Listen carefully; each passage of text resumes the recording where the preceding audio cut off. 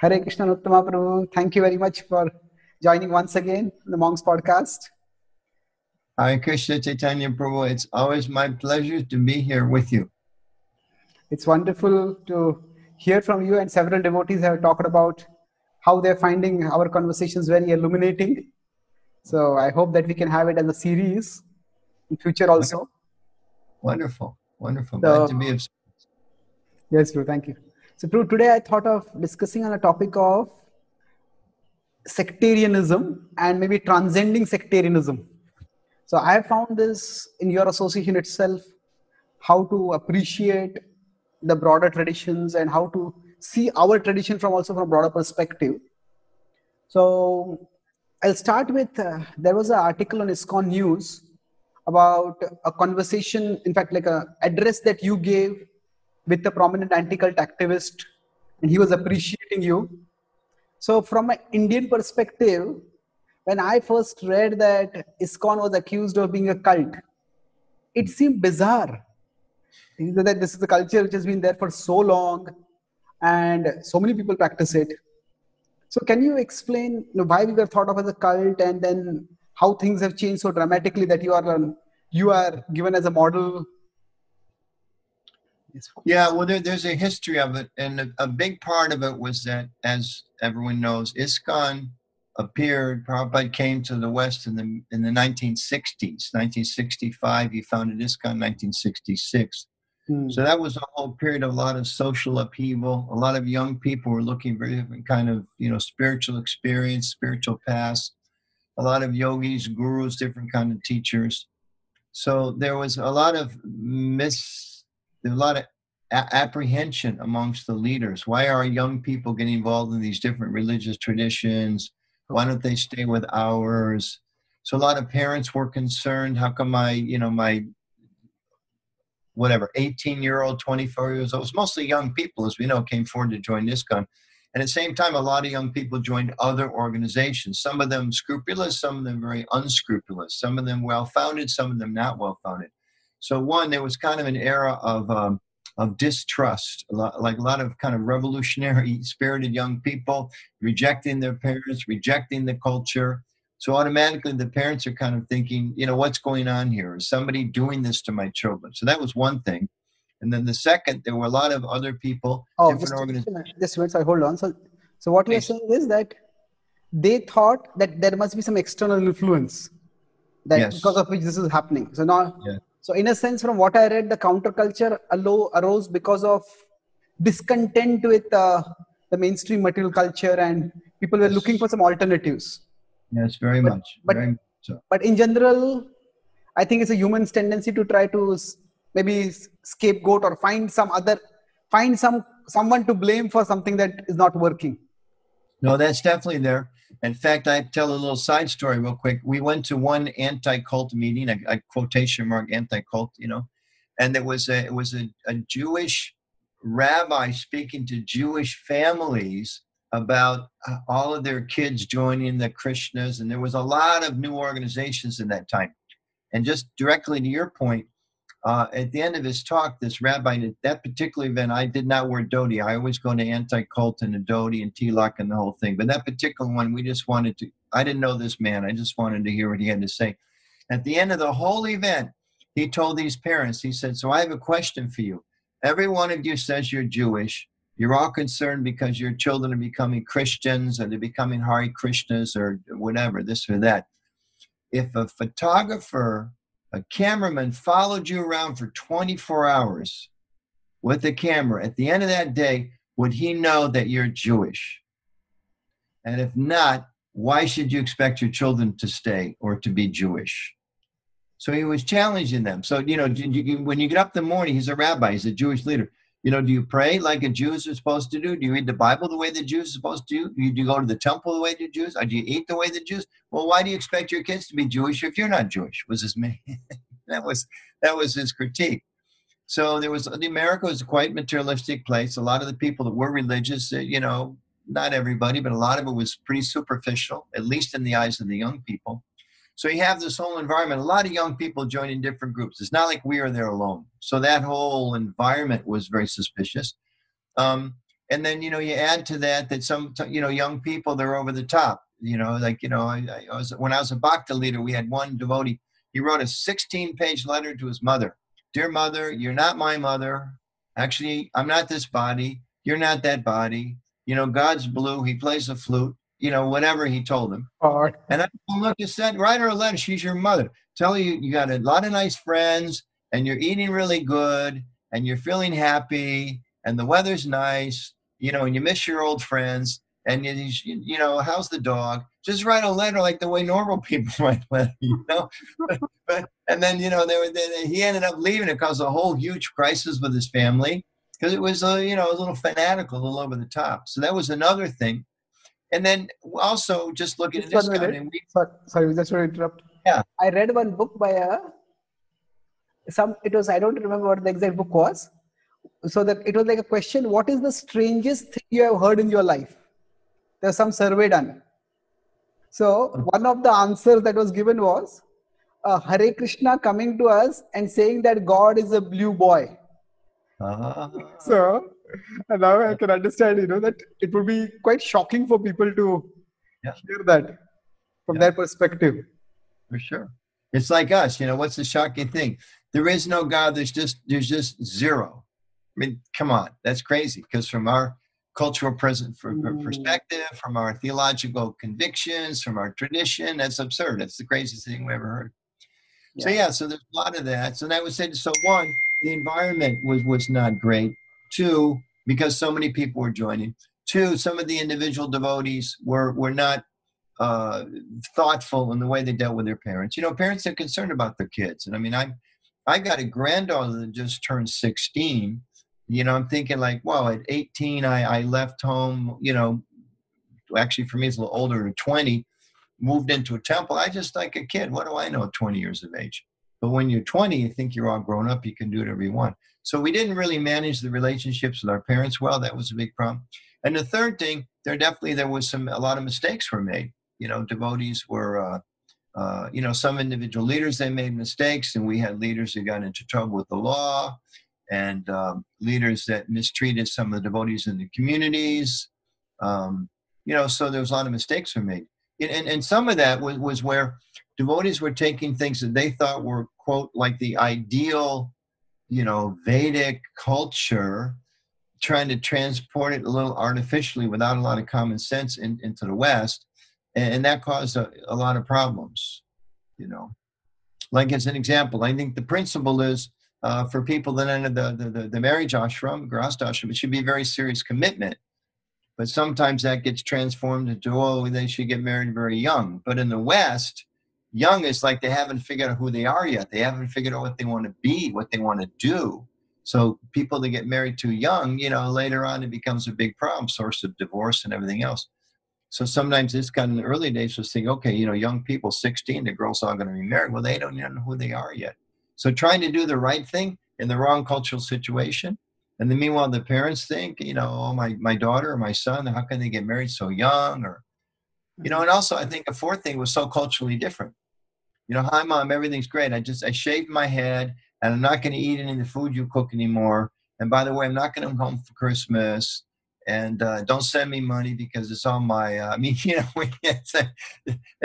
so parents think, culturally, how can my child have changed so quickly?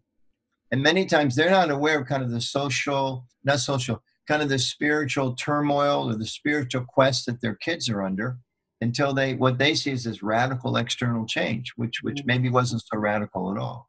I know in my own mind, my becoming devoted was a very gradual process. But in my parents' mind, like one day he just decided to move into a Hare Krishna temple.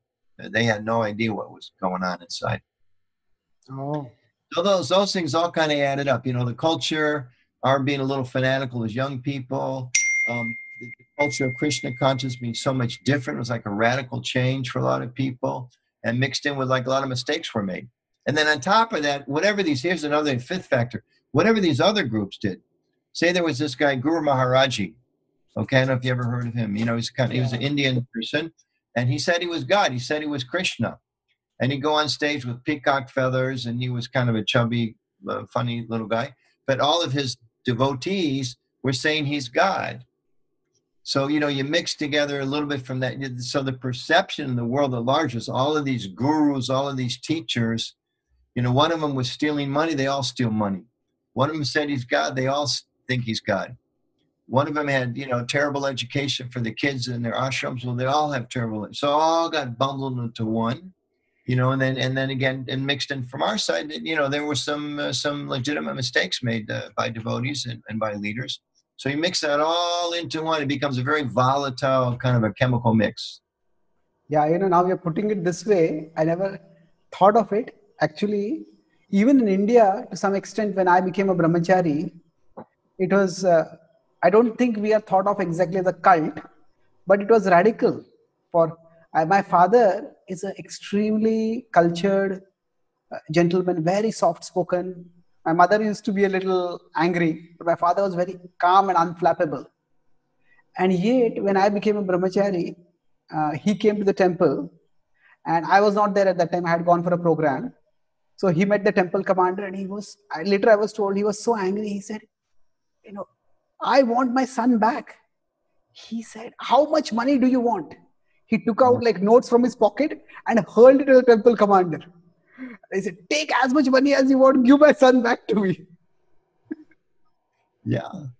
So now for him, I was... Because no one had helped him understand, including us, actually your relationship with your son will be even deeper, and the way he's being trained and the culture that he's gaining, he's going to be a better son than he ever could have been becoming an engineer or a doctor or a government official or something like that. They didn't know those things. And I'll give an example. My parents initially, when I first moved to the temple, my father sent me a Time magazine, right? It's like India Today, right? It's a big national magazine. He sent me, I opened this envelope maybe 2 weeks after I moved in the temple. No letter inside, just a Time magazine. He had scribbled on the front, come back to the real world. That's all it said. Come back to the real world. So his perception was, my father sent that to me at the temple. So there's nothing in the Time magazine about anything. Just the fact that this is reality and you've left reality. In his mind, Time magazine is what's true and good in the world and all that. At least accurate information, and I'm bewildered. Now, flash forward 6-7 years later, and both my parents told me, they said, of our 3 children, you're the happiest. And at that time, my brother was I had an older brother. He was a real estate developer in America. Those are people who make a lot of money. They build shopping centers. And he had a huge house. In fact, he had 5 houses, 5 big houses. And I remember he had 7 cars at one point, like a Porsche, a Ferrari, like those types, right? Very, very wealthy. But my parents told me, they said, I'm living in the simple Hare Krishna temple. He said, you're happiest of our children. And that's what really made him happy, when they saw I was legitimately happy. So they could make out you are happy, because how often were you interacting with them? But in the beginning, not so much. The first couple of years, I don't remember much at all. But then I started visiting at least a couple of times a year. And then I would start to, I'd write them letters. They'd come to visit me once a year. I'd come to visit them. I was living in Colorado, which is a very beautiful part of the country.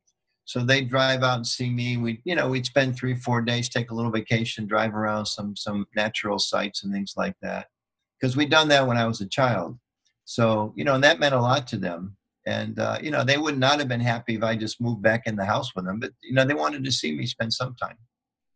Oh, yes. So I'll add a sixth point. Yeah. We're not good at listening. If we taught our devotees at a very early age to be better listeners, so your mother says, or your father says, I want my son back, take all the money you want. So, if I understand you correctly, you're really feeling disconnected with my son. Yeah, he never calls, he never writes, I don't know what he's doing.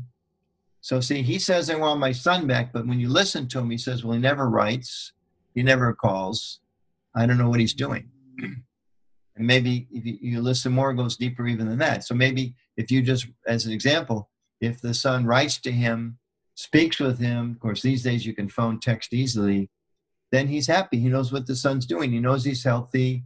If the son's sick, he knows he's getting medical care. etc. If the son decides he wants to come home, he knows he has that choice. That's another. I mean, there was a misperception in those days. If you joined the Krishna movement, you couldn't get out. You mentioned these anti-cult people. I went to a court case once. I was shocked. This one so-called expert was asked in a trial, because they got into some legal issues and this and that. He was asked in a trial, how does one leave the Hare Krishna movement? And he gave this analogy like in the 1930s in Chicago, when he had all these, mobs, these gundas, in like Chicago, like Al Capone and those people. There was they had this expression called cement boots, which meant when they wanted to kill somebody, they'd put cement like around you, they kill you, and then they put your feet in cement and they throw you in a river so your body would you just disappear. They wouldn't know where to find you. So he said that under oath in a court case. How do you get out of the Hare Krishna movement? With cement shoes on. I mean, it was insane. And I later met that guy, and he turned out to be kind of a nice guy. And he wrote a letter in favor of us years later, but I don't know what got into him. But he made that statement. I mean, there's no truth to that whatsoever at all. It was just completely crazy. But there was that kind of animosity built up. Maybe he thought that, maybe he'd seen that some other organization and he said that's the same thing that we do, this and that. But, those types of fears, if a parent hears that, of course, the media, they love to hear stuff like that, They make a big deal out of it. It's like social media today. You can say any crazy thing on social media. The more sensational it is, everybody likes it, and they copy it to all their friends. Whether it's true or not, people don't care. Mm-hmm. So it was a very kind of a difficult period. So if I can flash forward, I think you want to explore how we kind of started. About this, 1 minute about this. You said not staying connected with the parents and other things. So even I realized that over a period of time, that sometimes I feel that when we classify things as simply spiritual and material, then we miss out on something essential that is human. Absolutely. Everything material, if we just reduce it to sensual or attachment, but there is something which is like a human connection, which is not necessarily like a mundane or entangling connection. It's just decency. It's just decency, kindness. Sometimes we call that as mundane, and we just neglect that. So sometimes, like Prabhu will talk about the natural affection for one's family. Yeah. He'll talk a million times about how you can't be overly attached. Well, why did he have to preach like that? Because the whole world is overly attached. So he's trying to bring us from way over here to the middle ground. So but then you see he writes many, many times the natural attraction for children or spouse. So he's like assuming that people are going to take responsibility for their children, but don't be overly attached. He's assuming that people are going to be responsible, but don't be overly thinking just making money is going to make you successful. So, the society's here. He's preaching a lot of times way over here to bring us to the middle, but we kind of take this and ignore any kind of middle ground. Yes, so this is very precise. I have a diagram in one of my classes. This is like, say, material responsibility. Yes. Spiritual responsibility. And we could say this is attachment, and this is detachment coming from spiritual responsibility. And this is simply irresponsibility. So what happens is that, as you said, Prabhupada and even the Bhagavatam is spoken to Parikshit Maharaj. It assumes that he's material responsible, the rise from that material level to spiritual level. Yes. But what happens is that somebody who's at this level of, you could say material responsibility. So material responsibility and spiritual responsibility can sometimes look very similar. Oh, they're very different.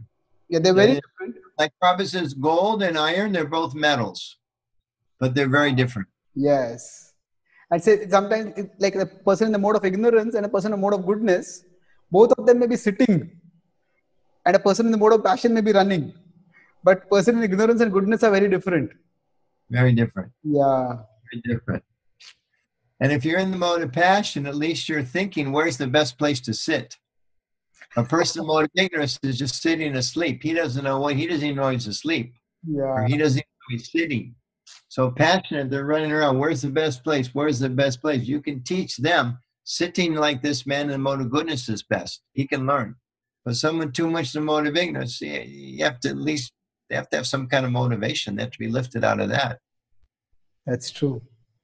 So let me just repeat these factors to just get an overall sense. You said the environment at that time itself, where children were rebelling against the parents, then the presence of many other organizations, then the fanatical behavior of some of our devotees, some mistakes committed by the leaders, and then the radical difference between our lifestyle, our culture, and what they were familiar with.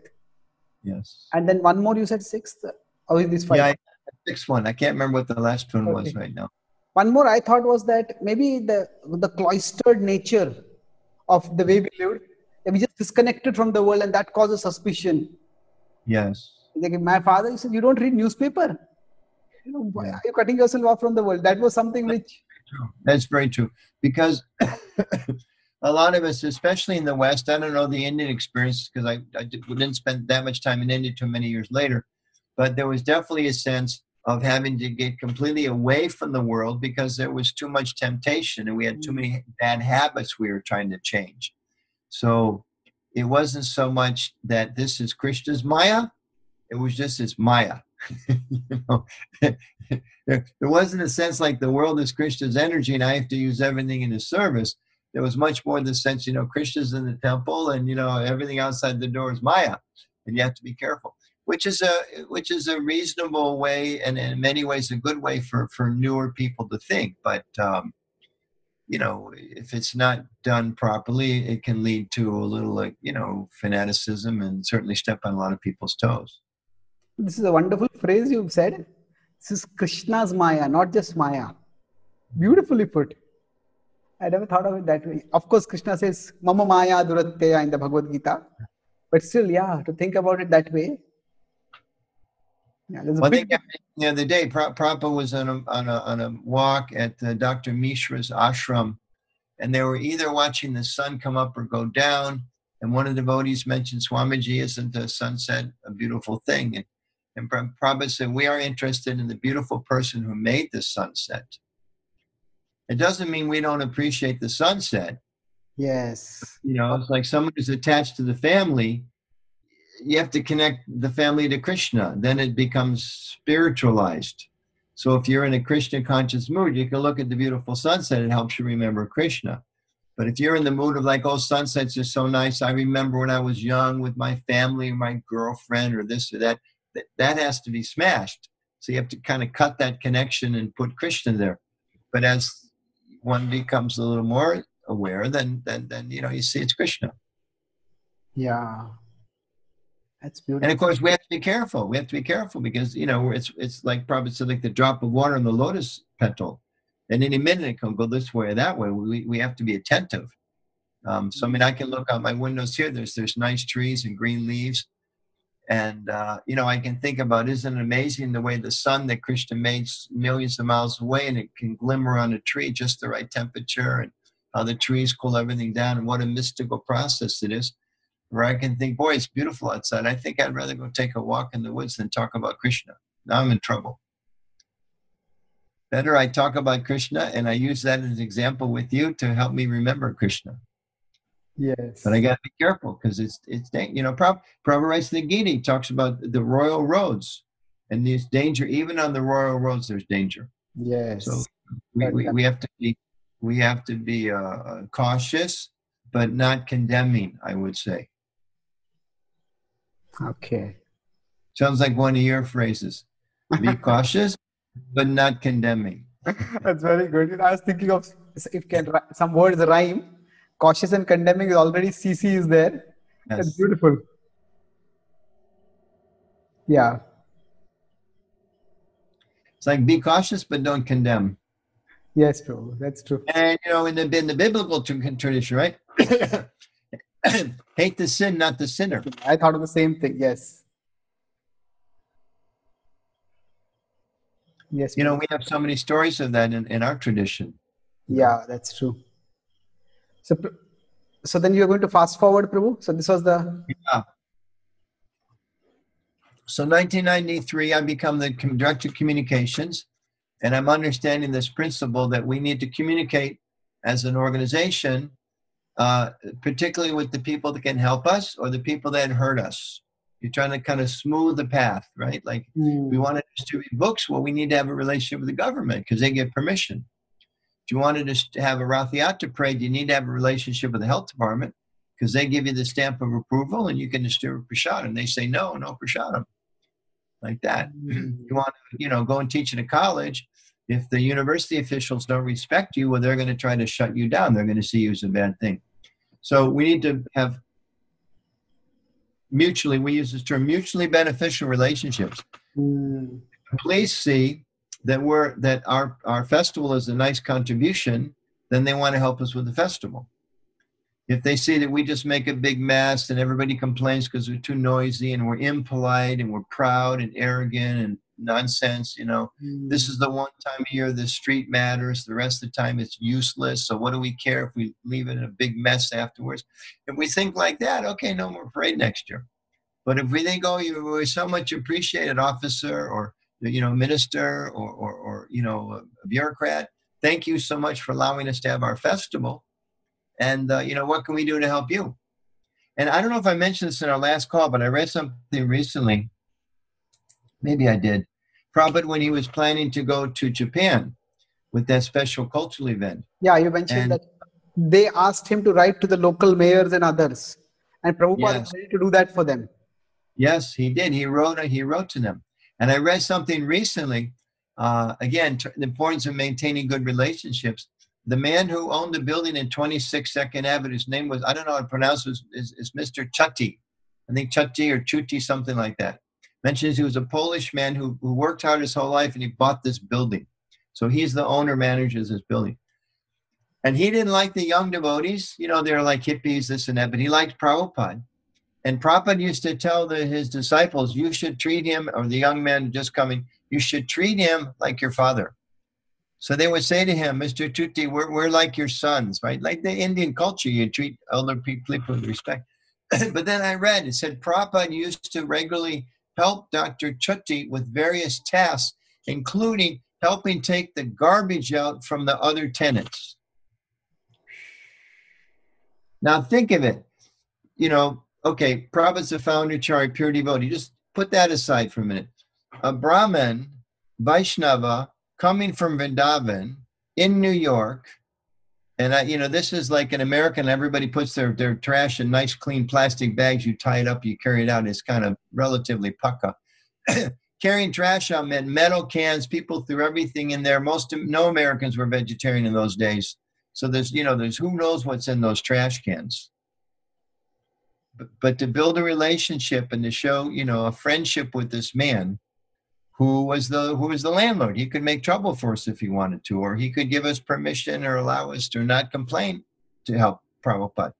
Prabhupada says in the Lilamrita, Prabhupada would do menial tasks, specifically mentions help him take out the garbage of other tenants, not even his own garbage. His own garbage, at least you know what's in there.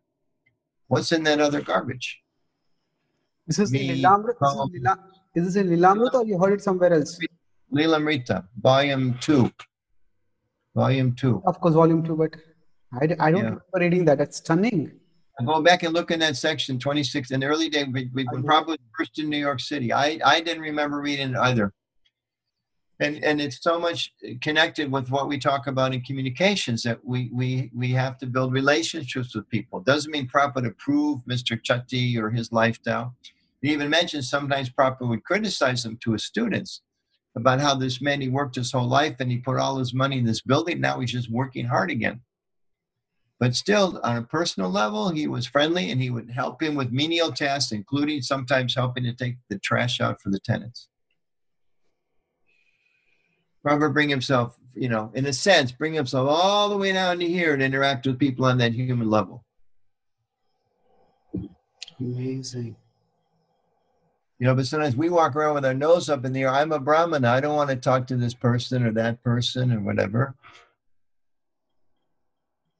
But so, we have to look closely at the life of our founder Acharya and how he put it into practice. How we the ideals and how we applied the ideal according to time and place and circumstance. It requires some real intelligence and some compassion.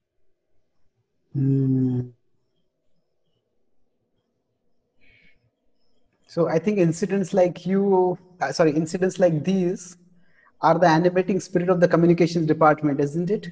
Yes. Yeah. Yeah. Yes. So Prabhu, how did you take up the communications department service? You were the Denver Temple president till 93? Yeah, I was in 93. Well, I was asked to go to Washington, D.C. by Mukunda Maharaj to do communications work. In fact, maybe I can just finish with the anti-cult, how I started doing that. Sure. Please, yeah.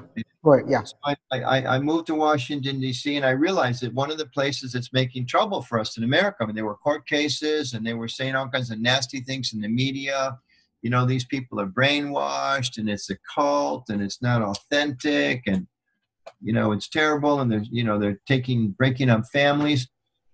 So I tried to contact with one anti-cult leader, the woman in a place in Chicago, and she wouldn't even talk to me. But then in 1996 was the 30th anniversary of ISKCON.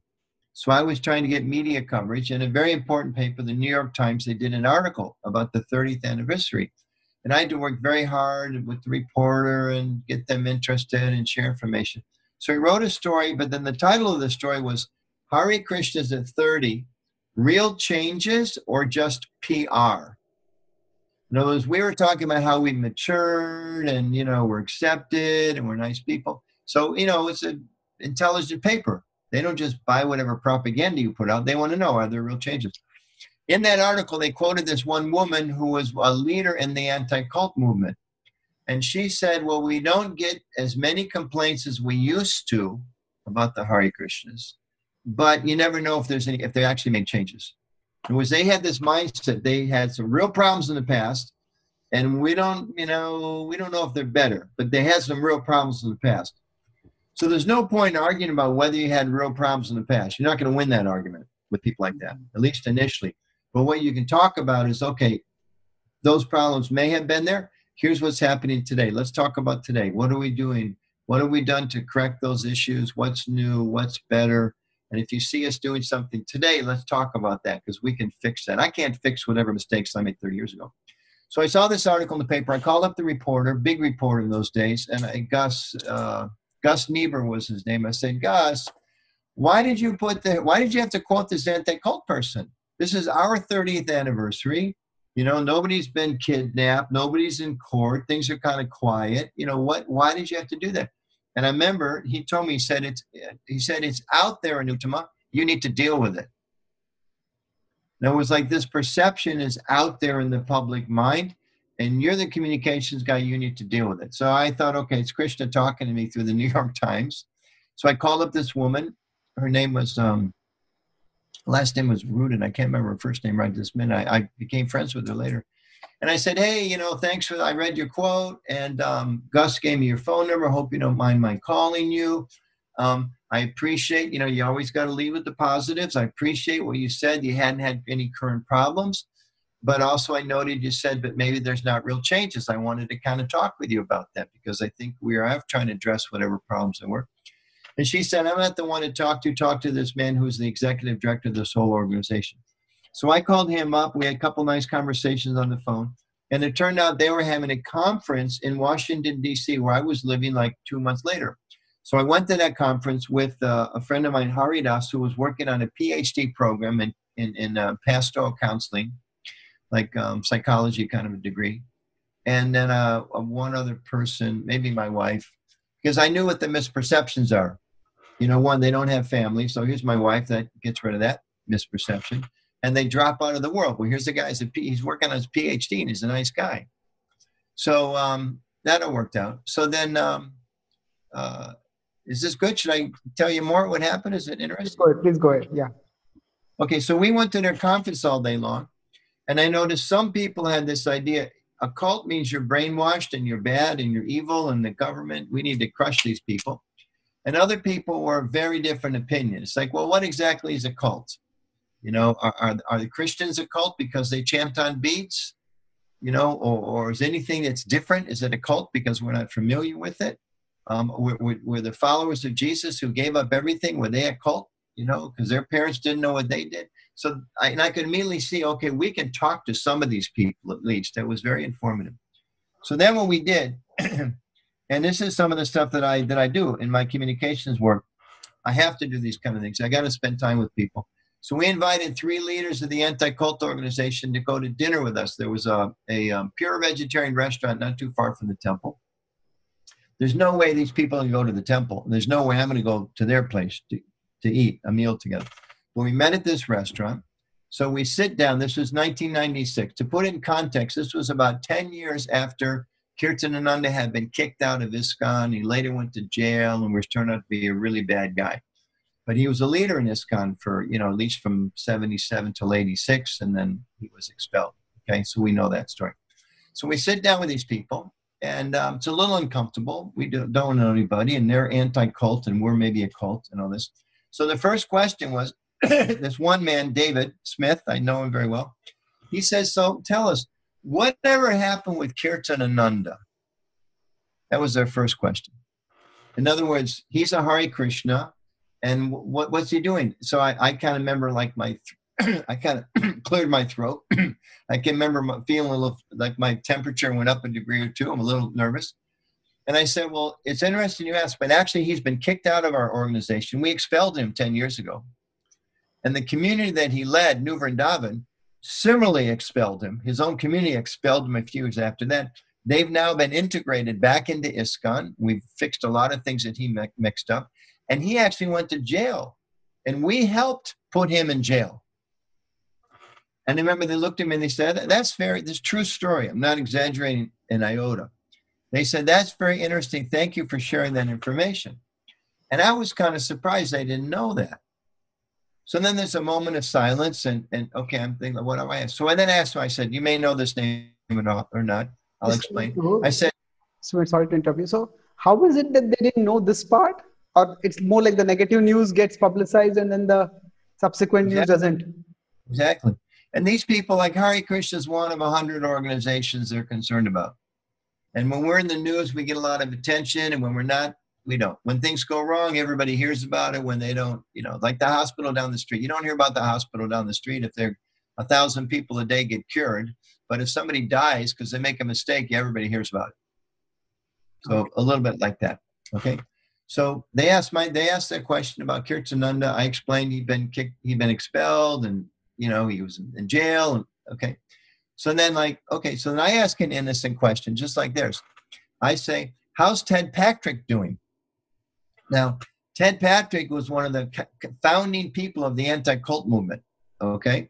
And he used to literally kidnap people, physically capture people in the street, throw a bag over their head with 3 big guys, put them in the back of a car, drive to some cabin in the middle of nowhere, you know, lock them up and put them in front of bright lights and tell them bad things about whatever their pastor or their guru. It was like really heavy-handed because his idea was people are brainwashed. We got to, okay? He was the most well-known anti-cult person of his time. So naturally, I asked a question. How's Ted Patrick doing? Okay? They cleared their throats. Their voices kind of, you know, shook a little bit. And they said, well, actually, Ted Patrick is no longer affiliated with our organization. We don't agree with the things that he's done. And you may not be aware of this, he ended up going to jail for what he did. Okay? At that point, everybody around the table realized we can talk to each other. We've had some problems. You've had some problems. We tried to fix our problems. Have we fixed enough? That's a reasonable question. Have you guys fixed enough? Are you still on the side of this person who physically kidnaps people? You know, we Hare Krishnas have to live in fear of this guy coming and grabbing someone in the middle of the night. That's horrible. You people do that. They said, no, we don't do that. Well, you Hare Krishnas, you had this leader who was, you know, breaking all kinds of laws and, you know, abusing people and breaking up families. No, we don't do that. We don't do that. That's not who we are. And so in a sense, what happened is both of you sort of admitted the vulnerability. In a sense, that's what brought down the walls, isn't it? We're vulnerable, we're human beings, and we make mistakes. Which is why in communications, a really important part of doing good communications, we have to be, first we have to try to be the best we can as far as people. You know, we have to be exemplary. That's there in the Bhagavad-Gītā. We're supposed to be truthful. It's not just a facade. We're supposed to be truthful people. We take vows, you know, clean, merciful, austere, or sometimes I tell people self-disciplined is a similar thing. I've disciplined myself. You know, I give up things that maybe sensually gratify myself for a higher purpose. That's self-discipline. And we have to practice those things. So, and then from that point, I started going to their conventions every year. They have a big convention, like 100 people, sometimes 150 people. Walk in a dhoti, and sometimes my wife would come with me. Once or twice, Ravinder Prabhu came with me, and he made a presentation on a panel. Sometimes some of the communications devotees from Europe came. We've been on a lot of panels with them. And, you know, some people, they think it's really good you're here. Some people are very, very uncomfortable we're there. Some people don't like the fact that we're there. Some people come up and, you know, start yelling at me about how they're saying become a member of some other group. And I'd say, you know, I don't have anything to do with that group. But, you know, what is there something I can do? And then what happened right after that is, you know, I would get phone calls every now and then, like somebody thinks their son joined the Hare Krishnas and they can't find him. Could you help out? And I would say, sure. I don't know, you know, we want families to be connected. You know, where was he? And it was like, well, this was 22 years ago. The last time he was seen in Chicago, for instance. So I'd call Chicago. Anybody know this guy? Nobody knows the devotional name. His name was whatever, Phil Smith. Anybody know Philip Smith? Try to help them out as best I could. I don't know if I ever actually found anybody, but I made a genuine effort to try to do so. And, you know, and I appreciated that. They appreciated that. And then a couple of years later, I'll just maybe end with this little piece. We were on a panel very soon after that called, Can Cultic Groups Change? And it was a big plenary session, one of their national conventions. So for me, it was uncomfortable to sit on a panel with the name cultic. It implies we are or were a cult, okay? For them, in their particular philosophical bent of mind in those days, this is around the late 90s, to say a cult can change was similarly uncomfortable and perhaps even radical. So we found some kind of compromise. And there was two people on the panel. One of their anti-cult people was formerly a member of another Vaishnava group, some Eastern tradition. I'm still named sure, some Vaishnava thing. He knew about Vaishnavism. The other guy did his PhD on the deep programming of Hare Krishna.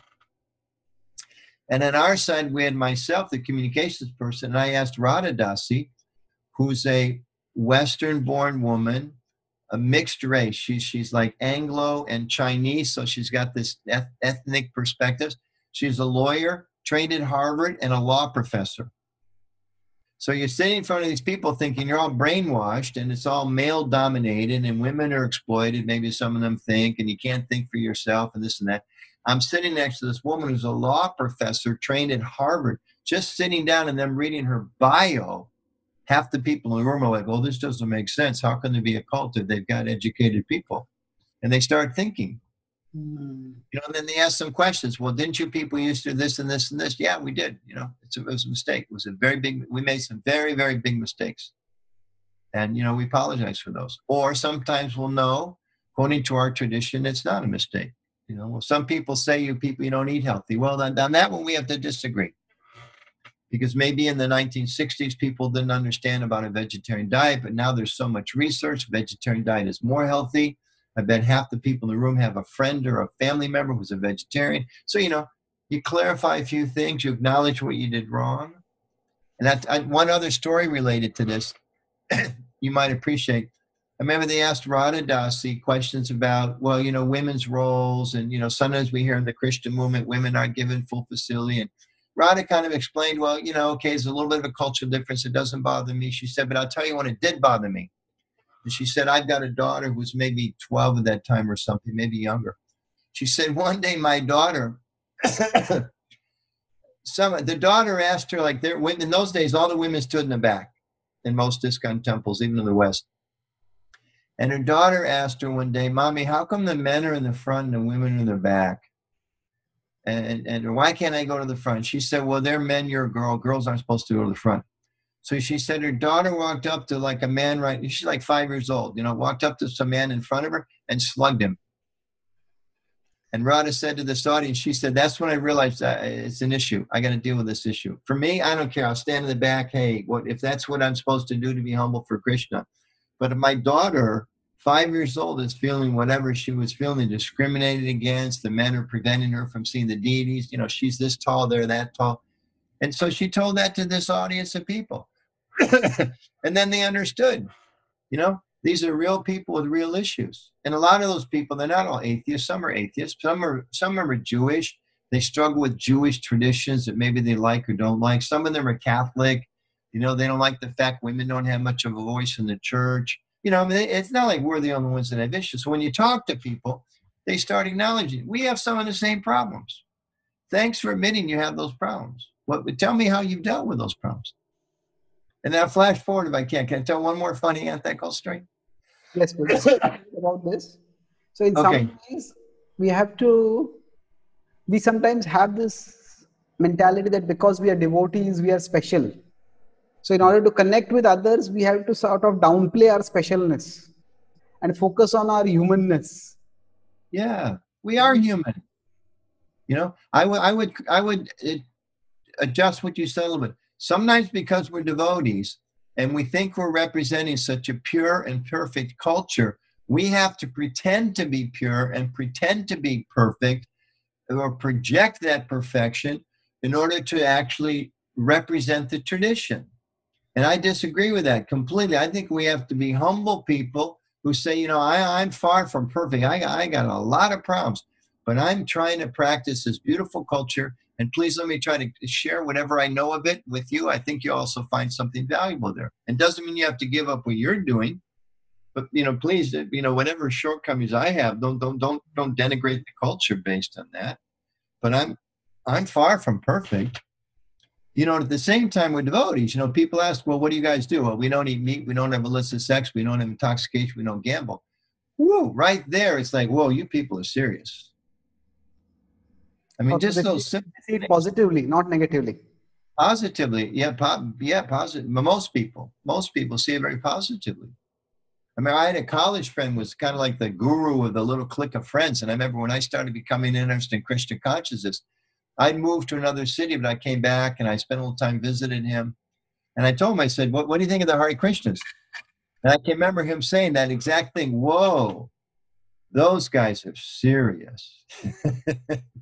It's like we dabble in spirituality. We read little books now and then, and maybe people take some kind of drug-induced thing for spiritual. But those guys, that's serious, They make a serious commitment. And people appreciate that. But if we think we're the only ones that are serious, or if we pretend to be perfect, it's like, we make a mistake. You have a leader that has a crisis and goes away or does something bad or ends up in jail, and you don't want to tell people, or even worse, you say something false about it, and people are going to find out, and then they think, well, you have no integrity. But if you explain that, yeah, it's very unfortunate this person and this difficulty came up, and here's what we did about it, here's what we've learned from it. I mean, I told these anti-cult people, I said, I don't know any other organization in the whole world that has gurus, because there are a lot of these, they're really uptight about a guru, because they got this idea the guru is as good as God, and he can use his power, and there's so many gurus. They have, I've been to these things, and you have women talk about they had a guru, and next thing you know, he's getting massaged by the women disciples. That's the kind of garbage they hear. And then they project that on anyone that has a guru. Okay? He's being massaged by his women disciples. By his women disciples. There's a lot of that goes on. Really? Horrible. It goes on. Yeah, it goes on. Gurus that steal money, or, they hear about those kind of things. So when I explain to them, ISKCON, we've had difficulties with gurus falling down from their spiritual vows. And therefore, we've instituted training for people before they can become a guru. And we've got training for new disciples. And, and I tell them, we even talk about, what to do if your guru has a difficulty. We're open about these things, you know. We're all human beings, even gurus. You know, I mean, I'm a Prabhupada disciple. Technically, I could become a Diksha guru. I'm not inclined to do so, but technically, there's no barrier. I mean, people might come up and say he's an idiot. Don't let him do it. But technically, there's no barrier. But so I know myself. If I took up that service, that doesn't mean because I start being a guru tomorrow, I'm perfect in the sense I'm never going to do anything wrong. You know, I'm a human being. I've got flaws.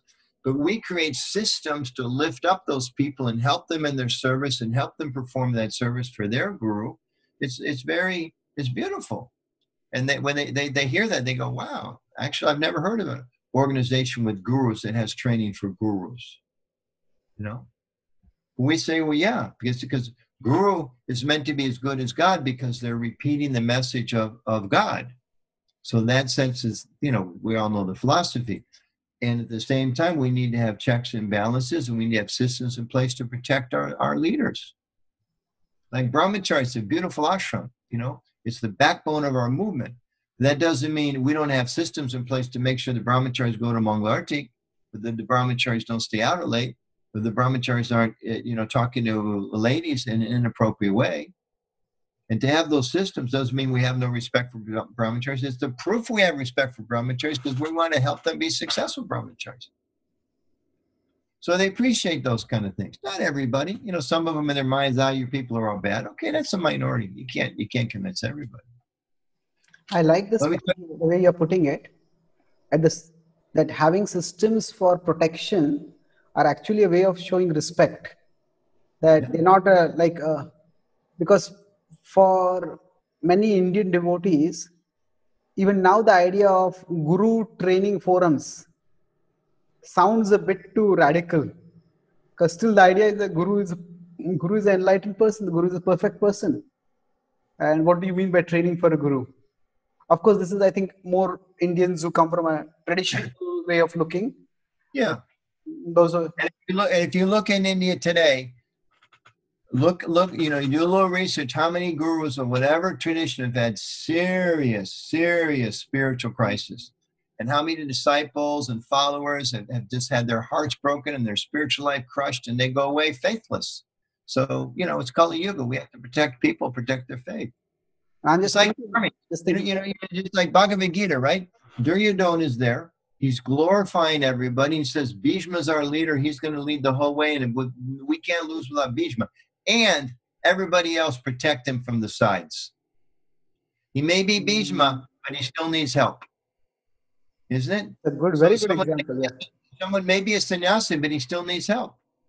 Yeah, you know, similarly, the traditional restriction for sannyasis to travel abroad, that was also for this purpose itself. So you're a sannyasi, and so there are, just because we respect someone doesn't mean that they are given complete freedom. Rather, because of their respect, there is some system of protection.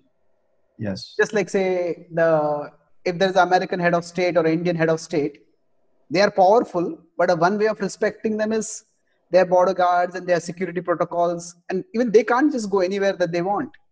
Exactly. Yeah. Yeah, it's a very good analogy.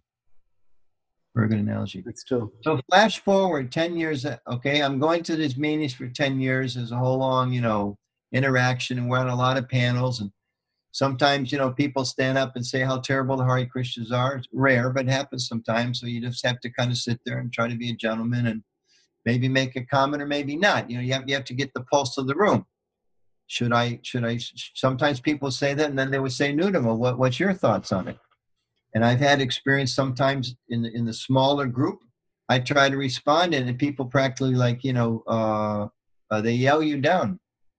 You know, they interrupt, and this, oh, what do you know? This, that. And I go, okay, I can't speak here. You know, other times I've been in groups where people said very nasty things, and some of the leaders say, well, wait a minute, you can't say that here. That's not this format. Anuttama, I want to give you time to respond. And I've been in other small groups where people say, well, you know, we've heard about this with the Krishnas, but my experience was a former Krishna member. Someone will say, but that was 20 years ago. Anuttama, you please tell us what's happening today.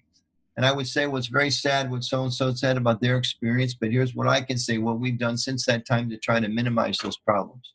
So you get all kinds of different things, okay? But one year I went, and I become good friends with some of these people. I mean, like, you know, like hug them, like literally. Oh, Anuttama's here. Give you a hug. So good to see you. How are you? And I'm Chilak and Dodi and, you know, Sika, the whole thing. One year I went in, there was this very nice couple, Carol and Noel. Older people, they were maybe, you know, 60s, late 60s. I was maybe in my late 40s or maybe a little older. And I walked in one year and I was kind of talking to them at the registration desk, right? Like you go to a convention and the registration desk, and they're there. And somebody came out and said, no, we got a big problem inside. We need your help right now. And Carol, we need you too. And they said, well, wait, we're watching the registration booth. And they said, don't worry about it. You got to come with us immediately. So they turned to me. They said, Anuttama, can you do us a favor? I said, sure. What's that? He said, can you come around on this side of the desk and register the people coming? I said, no, I can't do that. No, I'm a Hare Krishna. He said, no, it's easy. You just sit here, you ask them what their name is, you find their name, and you give them this little book and you check it off. So I said, okay, you sure you want me to do this? Yeah, it's fine. So I'm there, my Dodi, my Tilak, the whole thing, and I'm standing behind the desk. Hi, welcome to the Anti-Cult Conference. I'm so glad you came. What's your name? You know? Okay, your name is Mary Jones. Okay, Mary, let me find you here. Okay, Mary, here you are. Here's your name tag. Here's your book. Here's your information. And we start in 20 minutes inside. Thanks for coming. Yes, sir. What's your name? Okay, your name is Bill Smith. Okay, Mr. Smith. I was like, ridiculous. It's an anti-cult conference, you know, and Krishnas are definitely on the list of people they're not so comfortable with. You know, in the years past, we were like one of the top 3 or 4 organizations. But because of the personal relationship, it had gotten to that point. There was that level of respect and trust. It doesn't mean that everything that maybe happened in the past was great. It doesn't mean we forget that. It doesn't mean that I necessarily agree with everything maybe they did or maybe they've said in the past. They might have said some really nasty things about Hare Krishna. I may know some, I may not. But today we're people and we've learned and we can move forward. And they asked me to do them a favor and I helped them out. And in their eyes, I was just Anuttama. I was a friend who was helping them out. And the fact that I was a Hare Krishna wasn't a problem at the Anti-Cult Conference.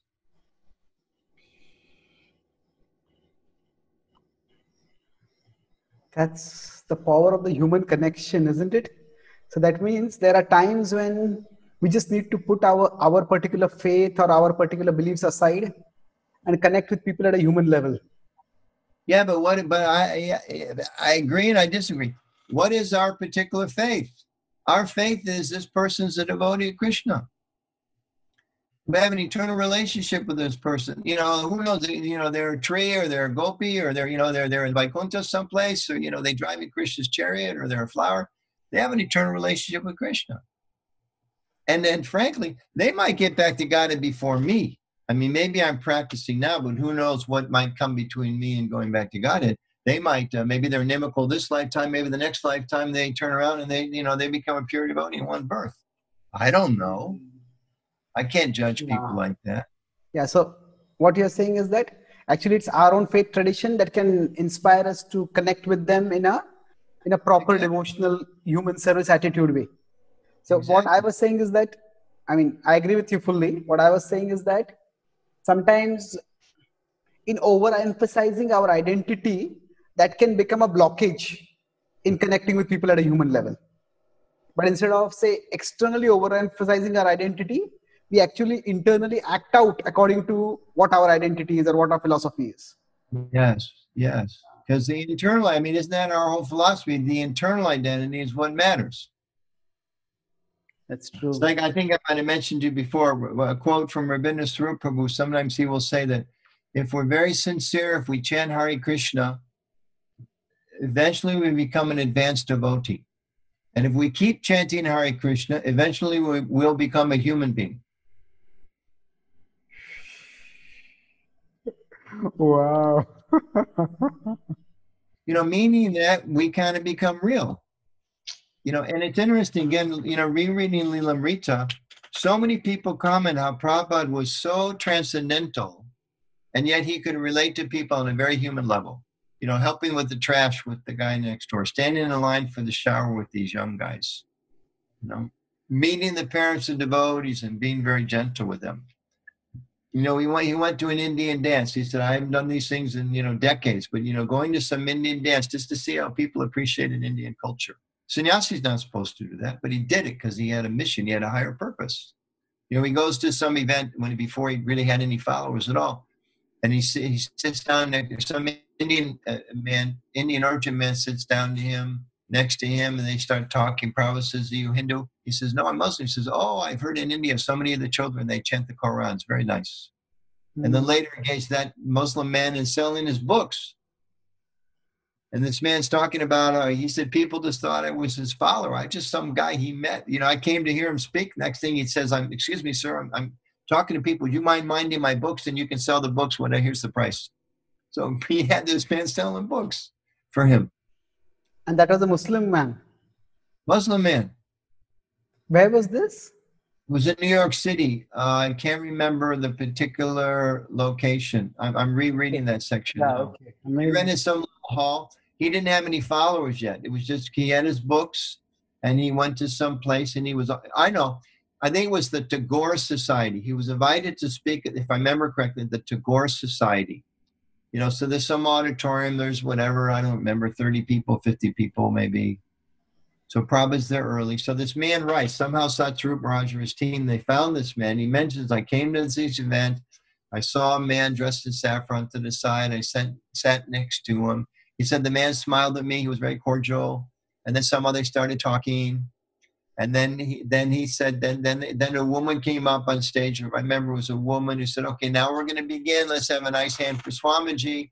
And this man wrote, he was surprised. This man he's talking to stands up and goes up on stage. And this was Swami Bhaktivedanta. He was very surprised. So he listened to his talk and he appreciated it. And then at the end, people were crowding around the Swami.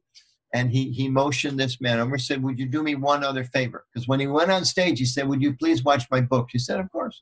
Then when he said, can you one other favor? Could you people who wanted to buy the books, I can't do two things at one time. Can you please manage?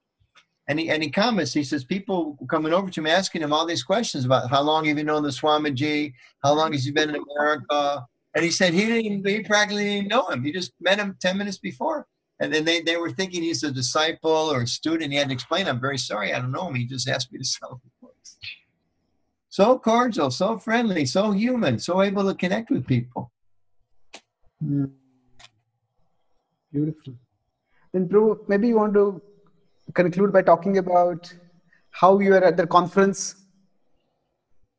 that you were at the conference where you were invited to speak, na? Yeah, actually, the one we talked about, the World Parliament, this one? No, yeah. Not was it the World Parliament where they recommended you as a example of how cultish groups have changed? Okay. Oh, yeah. Well, there was that panel, Can Cultic Groups Change? No, not that one. But the one which came on ISKCON News, where you and the other person were speaking. Yes. What you mentioned at the start. Over time, there was a lot of panels. Oh, okay. And to a large extent, we became the organization that they talked about proved cults can change. Because they had a philosophical construct that once you were a cult, you had an abusive leader and you were brainwashed or there was mind control, you were stuck. And the only way to get out was to have like a physical intervention, like kidnap you. That was the, like with COVID, right? They're trying different models. Is it airborne? Is it passed by the skin? And they're trying to explain it with different scientific models. So that was the scientific model. You can't get out of these groups. So we changed their whole paradigm because we came forward and said, look, okay, we've had cultic influences. In fact, I gave a talk about this at an ILS one time. I said, I can't remember the title, but it was something about, is this kind of cult? And the basic conclusion was, well, we are if we act like a cult. Because they say cult, they're closed, there's no transparency, there's a big, huge power differential. Little guy has no protections, women are mistreated, they break up families, they have all these different qualities.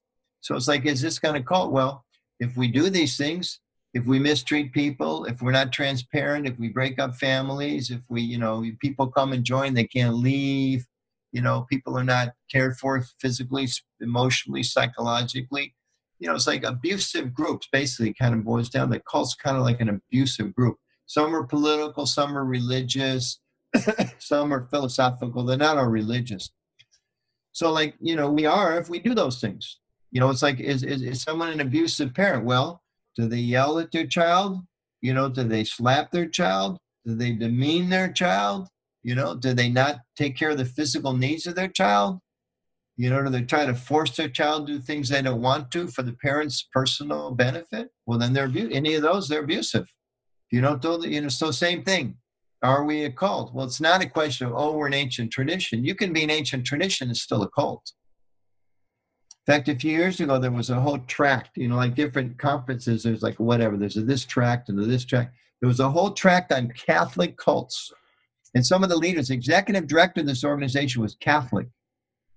But they've gotten to the point, they're self-critical enough to say, hey, there's issues in the Catholic Church. And to the extent that we're self-critical, they say, well, you're not a cult. In fact, one year, the director of this anti-cult organization, and we're talking a lot about this during this conversation. We'll have to talk about other things next time. But one of these leaders, this executive director, he stood up and he read from the ISKCON Communications Journal about child abuse. He read about child abuse, and there were so many issues and this and this and this. He said to this audience of 200 people, some parents, some academics, some like therapists, who counsel people who join groups. He said, where am I reading from? He said, am I reading from our own journal? The International Cultic Studies Journal? No. Am I reading from the media? No. Am I reading from some independent source? No. What am I reading from? The ISKCON internal, publicly available Communications Journal is publishing. So he said, is this the symptoms of a cult organization? He asked everybody there. You all think an organization that's a cult has, they don't think on their own. So it's like, this whole thing about, so the paradigm started to switch, which is not about, are you a cult or are you not a cult? It's, does an organization have these negative behaviors within it? And if it's got a lot of them, it's a cultic group. If it doesn't, it's a more healthy. It became like a paradigm. Instead of a line, these are healthy, these are dangerous cults.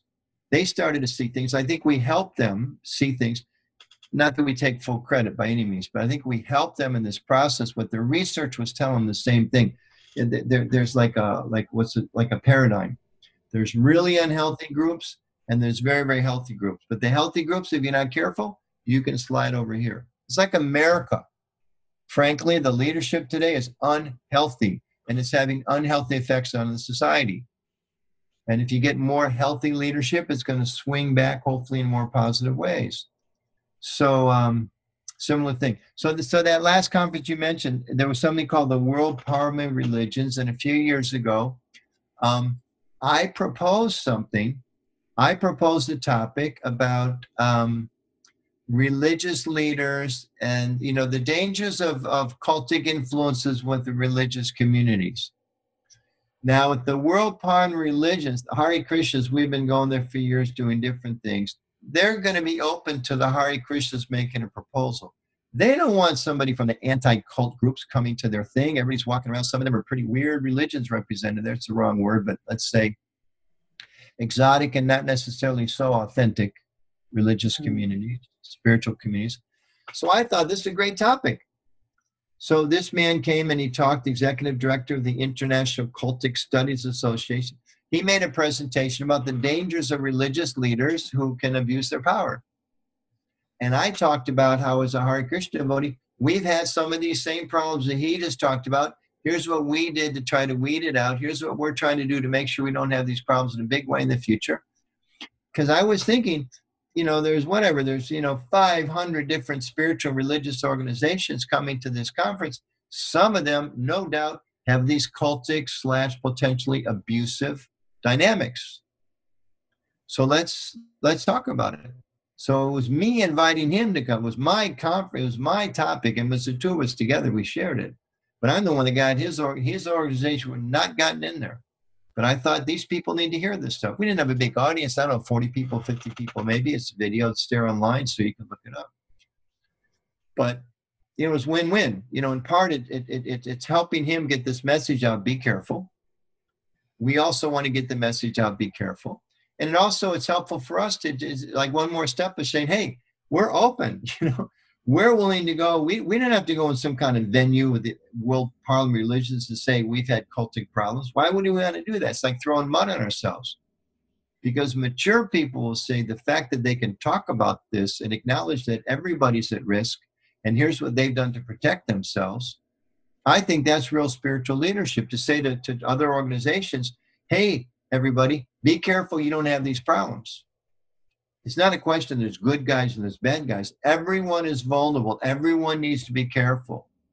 It's like to say, be careful, there's snakes in the woods. One of our members got bit. That doesn't mean we're bad because one of our people got bit. It means there's snakes in the woods. And to be able to tell people, hey, be careful, there's snakes. We got bit, don't get bit. Here's how to watch out for it. It's kind of your civic duty to share that information with people. Even if they might discredit, oh, look at these guys, they're so stupid they got bit by a snake. Well, maybe we're stupid, but it happened, and we don't want to see you get hurt. So that was the story behind that. Well, I have two reactions to it. First of all, the story is amazing, and it just shows at one level your dedication by which you are able to change that perception. But another level, I was thinking that this is a big difference between Indian culture and American culture. I don't think this kind of, say, honest self-criticality is there in India so much. I mean, I'm not saying that in the negative sense. Maybe there is also, this could be a separate topic for discussion in the future also, but the idea, I think, that there is, to some extent, a cultural veneration of anything that is an authoritative position. And even if they have faults, the idea is that you don't expose those faults.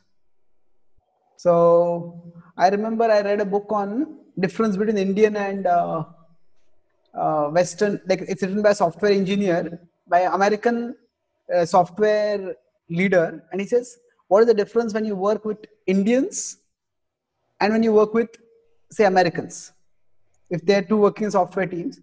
So he said that if there is a Indian team leader, and then there is a specialist on a particular subject who is actually more competent than the team leader.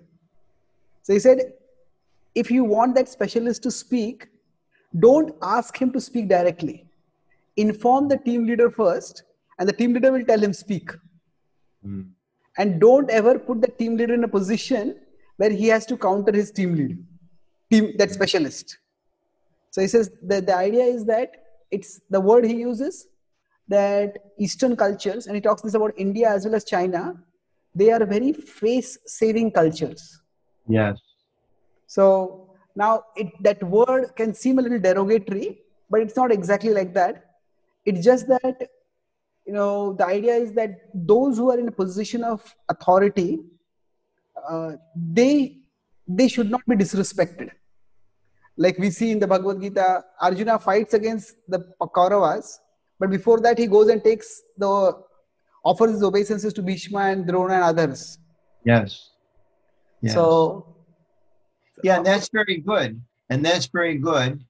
And at the same time, when Duryodhana was exposed to have some serious problems, even though he was the king, they called the king to task.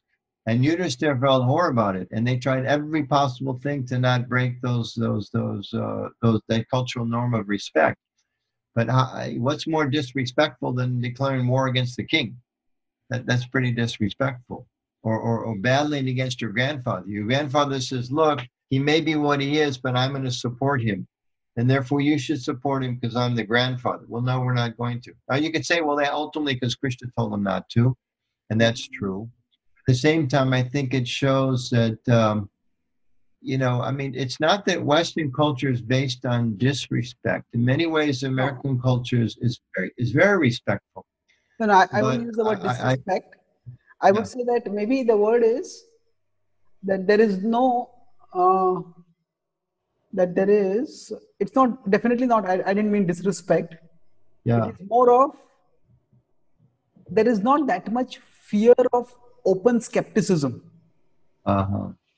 So and here's what happens if there's see, in America's, I think these days has gone way too far. You know, there's this term now, fake news. yeah, Like, you can't believe anything the media tells you. But see, this is frankly the tendency of I mean, I went to a conference the other day about dangerous words and power abuse of leaders. If someone starts saying and undermines the credibility of everyone, but says, I'm a source you can trust, that's a warning sign. That's a big warning sign. Don't believe the media, don't believe this. And we've seen that in our movement, frankly. I as a GBC member, we've had to deal with some people who were in a position as gurus or something else, and they start telling their disciples, you only listen to me. You come to Mayapur and you sit and listen to me. You don't go to the class in the temple, you listen to me. You heard another guru say something different, doesn't agree with me, you only listen to me. You see? There's a group, the Catholics, this is something I know a little bit about from my anti-culting work. There's a group called the Legionnaires of Christ. And it started, I think, maybe in the 50s, 60s, maybe a little before that. Largely in South America, Mexico, and other places. Very successful. They made a lot of members. They inspired a lot of people, like a real bhakti movement, you know. But the man in charge was a complete scoundrel. All kinds of sexual violations and this and that. And they had an extra vow in their tradition. You know, whatever they had, poverty, chastity, obedience, Catholic priests. They had another vow. You cannot criticize your superior. Which meant, if I see the sannyasi, you know, putting on Western clothes and going out with a lady, I can't say anything. I see the temple president, you know, 1 lakh rupees for the temple, 1 lakh rupees for me, I can't criticize. I see the temple commander slapping a new devotee around, I can't criticize. The whole thing became completely corrupted.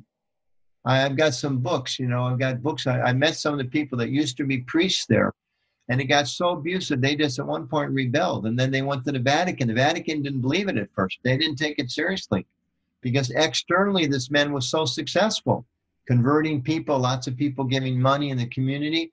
But inside it was rotten to the core, rotten, like a rotten apple, rotten on the inside out. So I think there has to be balance between giving respect, but also having checks and balances. And it's not necessarily the responsibility of the brand new person to, you know, be the check and balance for the senior most person. But among peers and within the organization, within the systems, we have to have checks and balances. It's Kali Yuga. We're all too vulnerable to not have checks and balances. And we've seen in our movement, you know, some very, very, very, very big people, you know, had some very, very serious problems. And we shouldn't think, well, it happened in the past, it's never going to happen in the future. But knowing that that's not disrespectful. You know, if I'm in the army and I know that my general is such a great, great, great general, but he also can be shot by a bullet, you know, and they tell me guard the general, that doesn't mean I'm bigger and more important than the general because I'm guarding the general. It means I'm understanding how great he is. I've got to help him. I've got to support him. So in the similar way, in the institution, we've got, you know, senior people, senior men, senior women, senior administrators, senior ashrams, you know, sannyasis, people that become Siksha gurus or become Diksha gurus. As a community, we have to, like we talked about earlier in our conversation, we have to protect those people. That's not being disrespectful. That's part of respecting them. Yeah. And I'll add this too, and just to put a real contemporary thing, I'm looking at a book right now, Bitter Chocolate. Okay, I bought that book in the airport in India about 15, 20 years ago. And it's all about child abuse in India and uncles, you know, and how uncles would abuse their, you know, their nieces and their nephews, and they would give them chocolate and, you know, tell them, okay, come out with me for some ice cream. And the culture was such that nobody could talk about it. And when people started really talking about it, it's like when the older sister, who's 16, now she's a young adult, she's been sexually abused by her uncle since she was 7. When she sees her little 8-year-old sister starts to be groomed the same way she was, now she's not going to tolerate it. She kept it inside. She didn't complain. She didn't make it public. But now that they see another sister, now I'm going to go to my mother. I'm going to my father. I'm going to the police. I'm going to do whatever needs to be done. So, there's a culture of respect for the uncle, but hey, uncles can cause a lot of problems. Respect political leaders, but they can cause a lot of problems. Respect our teachers. I should respect my teachers. But if I see my teacher is inappropriately, beating another student, or my teacher is, a 50-year-old guy and he's, flirting with a 17-year-old fellow student, I have to have an alarm go off on my head. This is a vulnerable girl. He's going to tell her, I'll give you a better grade. Just, go on a date with me. Whoa. The famous expression from former President Ronald Reagan. They asked him, well, you're negotiating these nuclear peace treaties with the Russians, but you keep demanding you want to examine the sites. Don't you trust them? And he said, yes, I do trust them, but trust and verify. That was his quote, trust and verify. Okay. So you can say, Anuttama, we trust you, but Anuttama, we gave you 1 crore rupees to put in the bank. Where's the receipt, Anuttama? No, I took care of it. Don't worry about it. No, I'm sorry, Anuttama. We need to see the receipt. Before we call the police, Anuttama, where's the receipt? Okay. And that's not being disrespectful. Yeah, makes sense. Perfectly. Okay, what I was saying is not that having the internal mechanisms for protection and correction, but more of publicly telling about these things. That is something quite radical. I mean, first time what you said, that how they appreciated that in ISKCON Communications Journal we had published it, which but when I read it, first time I was shocked. Why are we talking about these things in public? You know why? Have you ever walked in a room and turned on the light when there's cockroaches? Turned on the light when there are cockroaches. Yes. All the cockroaches come to the light. Is that what you're saying? Well, they all run away, don't they? Maybe a different type of cockroach. No. Okay, no, say. Usually you turn on the light, the cockroaches go away. Okay. You turn off. Okay, what I was thinking was different. That if the power goes off and I have my laptop on, all the insects come around the laptop. Oh, yeah. But generally, if you walk in a room and you turn on the light, the cockroaches want to run and hide. Okay. But if you keep everything in the dark, they have a run of the place. So, in other words, if there's one child abuser, to use that example, there may be others. So if you don't talk about it, like in America, they had a big problem with Boy Scouts, which is a very trusted organization, goes back hundreds of years. But they started realizing, someone's abusing boys here, they wouldn't talk about it. But then someone else is abusing boys here, someone else is abusing boys. If you don't talk about it, then how can you combat it? A very appropriate example today, COVID-19, okay? It appeared in China. It went all around the world. Many people are very angry with the Chinese because they feel they didn't share the information they had. So right now, the French are working on research. I'm sure there's Indian doctors and scientists who are working on Americans. Everybody's trying to figure it out. And as soon as they figure it out, they're going to share that information because everyone is vulnerable. So in the same way, if we, and there's some countries where it's still trying to say they don't have any problem with COVID-19. And, like in Brazil, the president was saying there's no problem, and then he got COVID-19. Yeah, that's true. So if trying you to say deny or cover is the problem, you're saying? Trying to deny or cover, yeah. Yes. Now, if someone says, okay, like this happened a little bit. In fact, when I was doing some of the media response, this 20 years ago when the child abuse court case was going on, the media would kind of come and they'd call and they were very nasty. And I would say, look, you can be rough with us if you want. We had a problem. It's a serious problem. And okay, as a journalist, you're going to talk about this. But please, people need to understand their church is at risk. Their temple is at risk. Their synagogue is at risk. Their mosque is at risk. Their school is at risk. Their Boy Scouts group. Don't be foolish like us and assume because we're such nice people, we can never have this problem. You all need to be careful because anybody can have this problem. The Catholics have this problem. We have this problem. It doesn't mean the Catholics are all bad people. They just had some bad people. We've also had some bad people. And we didn't have systems in place to protect the kids, to be careful, to be safe. And because there weren't enough systems in place, because we didn't think it was a problem. I mean, it's a whole nother discussion, but I grew up in that area, in that era. All the movies showed, little boys in Gurukul just playing in the dust of the cows with Vrindavan, everything's perfect. We just assumed everything was perfect.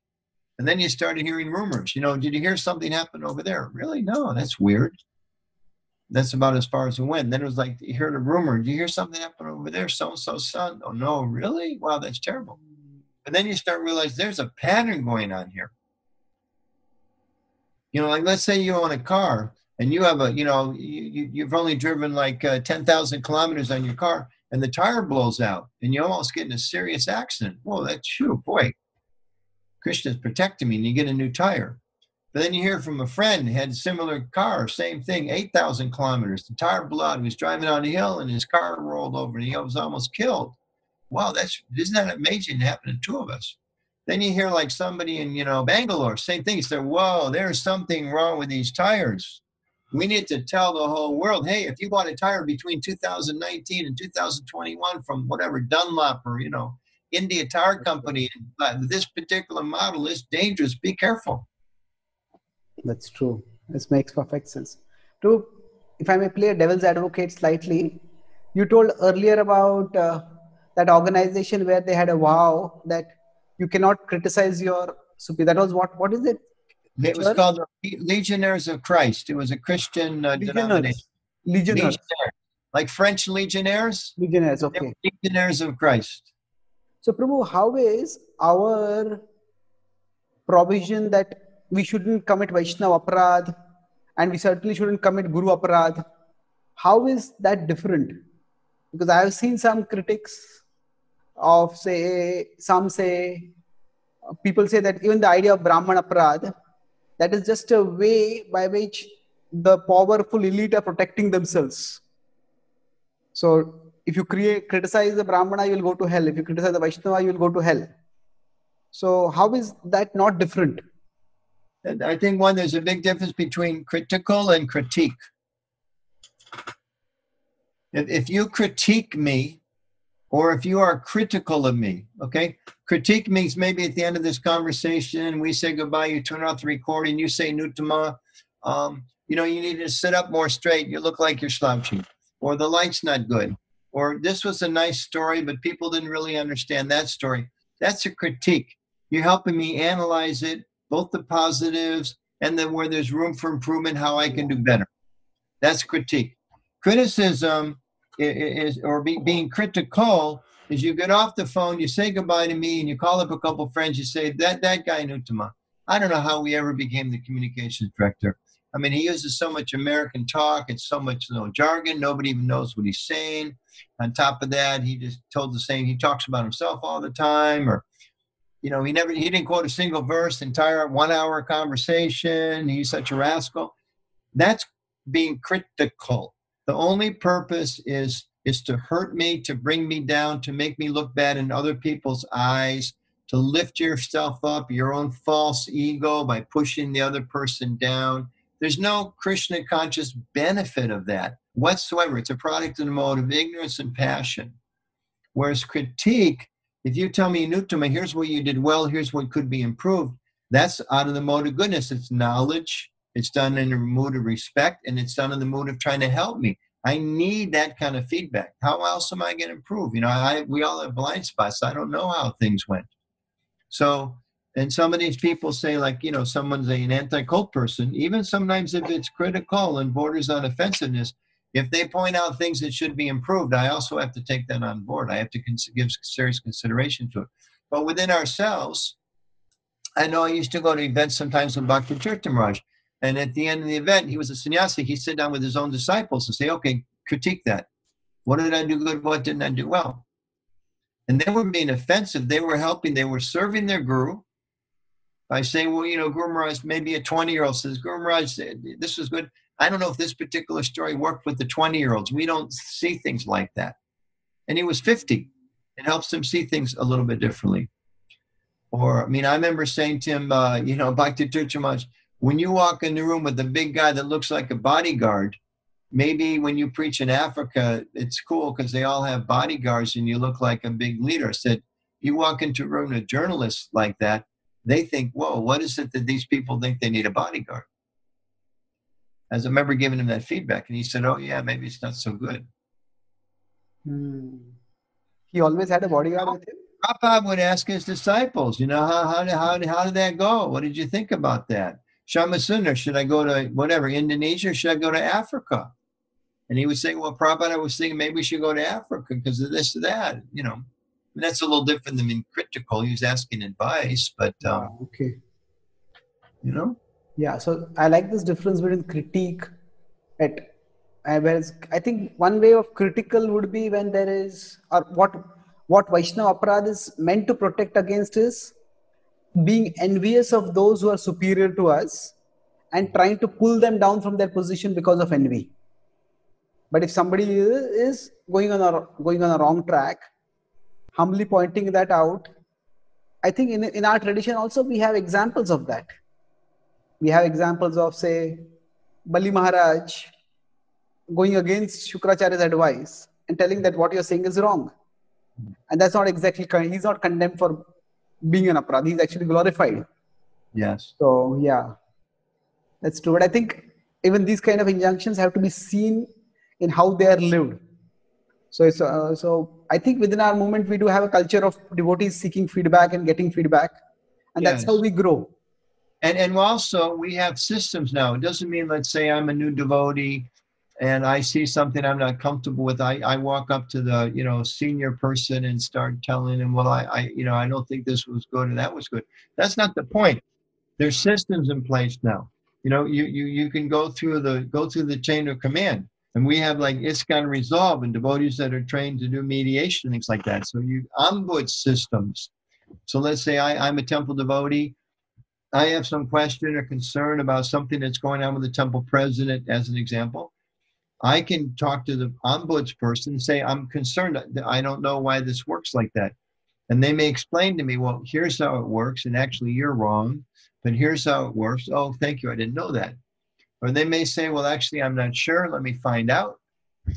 Maybe then they anonymously, as a peer, that ombuds person can approach the temple president and say, there's a perception. When you make jokes the way you did from the Yasa-san, it sounds whatever, racist, sexist, unnecessarily critical of other traditions, derogatory, sounds like caste whatever it is. Oh, he's like, oh, I didn't realize it sounded like that. Thank you very much. Now maybe he or she can't hear that from a junior person, but there needs to be channels in place. Yeah. I'm a GBC member. I'm not such a great person. If some brand new person comes up to me and points out some problem. Now, Chanakya said you should take good instruction even from a fool, but maybe I'm not as advanced as that. Maybe there's some false ego. Why is this new person critiquing me? So, we shouldn't have that. But if we do, well, when a new person talks to some, peer or someone senior to me, who can come and say, hey, Anuttama, this needs some work. You didn't do so well in this. So I think a lot of it is attitude, as you said. What's the mood behind it? But we do have to be careful as an institution. This is Kali Yuga. We all are subject to the influences of Maya. And we've seen in our movement some people in the highest positions have had some real serious problems. And a big reason some of those people had a serious problem is there's nobody protecting them. They talk about when you get higher and higher and higher, the air gets thin. It's hard to breathe. And another thing, just as an example, that we teach this in this seminar on spiritual leadership, Guru seminar. If you can imagine, there's like a hierarchy, and here's the bottom and here's the top. At the bottom, there's so many people watching you, isn't it? Whatever, you're the brand new person, and the pot washer's watching you, and the assistant head of the kitchen's watching you, and the person in charge of the kitchen, and the vice president. You get all these people keep an eye on you. Now, as you move up the rung of the hierarchy, there's less and less people above you to check you. And it's, if we're not careful, maybe become a GBC or guru or temple president some places or zonal supervisor. If there's no one above you to check you, it's dangerous. It's very dangerous, which is why you need to have a lot of peer, gurus and sannyasis and temple presidents and senior people, senior brahmacharis. The younger brahmacharis can't say anything, but you need friends, you need peers, people of the same age group, spiritual stature, who can come up to you and say, hey, Chaitanya, Charan, Prabhu, I noticed this is bothering you lately. Can I help you? Or you say, gave a class the other day, didn't seem like you. Is there something bothering you? Or, you quoted this verse. I'm not convinced that's the right way to understand it. But if everybody's afraid, we can't say anything, where's the protection? That's true. Sometimes, I don't know, maybe this is going to be a separate discussion, but this leads to, there are people who feel that there are things wrong with the leadership, and then they start putting it on websites and sharing it publicly. They say, this is how we are creating awareness, and this is the only way things will change. Yeah, I think those people, I can't say, but I think there's a pattern there, which is not so generally. I find my experience is people that do that, they're not so much concerned with change. They're just, there is some sensual gratification of from the mode of ignorance or passion or something of pulling people down. There is some pleasure in that. I remember when I was in junior high school, when I was 13 years old, and to be able to say kind of mean things to your friends, I was really good at it, and they were really good at saying mean things to me. But it's there's some pleasure there. You see that with people. They criticize each other. They get some fun out of putting each other down. There's some weird material pleasure. So I think that's oftentimes a part of it. I think sometimes people have an overinflated position of who they think they are. I can go on and say all kinds of nasty things just to show, I'm going to say this, ISKCON. I've seen that with some people in the past, in my personal experience. Like, there's so many things wrong, but I'm going to say this, ISKCON. I'm going to point out to everybody. So their false ego gets in the way in that. I think there's channels that people need to learn. And I've also seen, you say that there's a fly in the soup, and I say there's a fly in all the bowls of soup, and then he says there's an alligator in the soup, and then he says the soup was made out of alligators, and it just, social media just goes crazy, completely exaggerates things sometimes. There are sometimes issues and problems that we have to go through the channels and make sure we address those things properly. And in my experience is I've never seen a situation in this kind where there wasn't a channel that I could go through or others could go through to get things resolved. My personal experience. I've never seen that there weren't channels that we couldn't go through to get things resolved. That's quite a strong That's better than broadcasting stuff on social media. That's if you want to write on social media, I've observed there's a tendency within our society to do this or that. We need to be aware of it. Here's the things Prabhupada said about it. I think we should become more self-critical, and maybe we should look, in that tone, that's wonderful. But to go online and say, so-and-so at such a temple is doing blah, blah, blah, blah, blah. A lot of times they don't even check their facts. And a lot of times the mood is to tear down rather than improve. So there's a balance there. There's an important balance. Yeah. I deal with a lot of problems. Everybody does, but I also do. But, I have to be very careful. My mood is I want to try to make it better. Yeah. It's reassuring for you to say this, because some devotees feel that I have talked with some of those devotees who like to publicize these things. They feel that through internal channels, nothing happens. It's only when we create a splash externally, that's only when internally people take it seriously. Otherwise, it's not taken. But I think there are channels. If you're saying there are channels and if they are utilized, then that's very helpful. Because sometimes you have to use your energy to build the channels. Yeah. Okay, say, okay, there's no channels. So one, I can go. I mean, if something's a real crisis, you know, if a child's being abused, you know, and the local police won't respond, okay, you got to go up the chain, you know. Hmm. Those are real crisis situations. But I think, you know, if you're in a situation where there aren't systems, you know, help build the systems. I mean, domestic abuse. Okay, now I just, you know, I'm only aware of certain things within ISKCON, and we're almost aware of some of the things that we help with. So just from my own experience, domestic abuse is something that we become aware of in recent years as a problem in ISKCON. So with a small group of people, I tried to help develop a policy for North America. And because His Holiness Bhakti Vaishnava Swami was the chairman of the GBC last year, and he wrote and said, this is great, we need this internationally. So he kind of gave us encouragement. So it became an international policy. Now that doesn't mean the problem is completely solved, but you know, much more needs to be done. But you know, if you see something, you know, do something. America, they have this thing now because they're kind of worried about terrorists and all that. If you see something, say something. But saying something doesn't mean you walk into a movie theater and you yell fire, and you know 20 people get stampeded and killed trying to get out of the movie theater.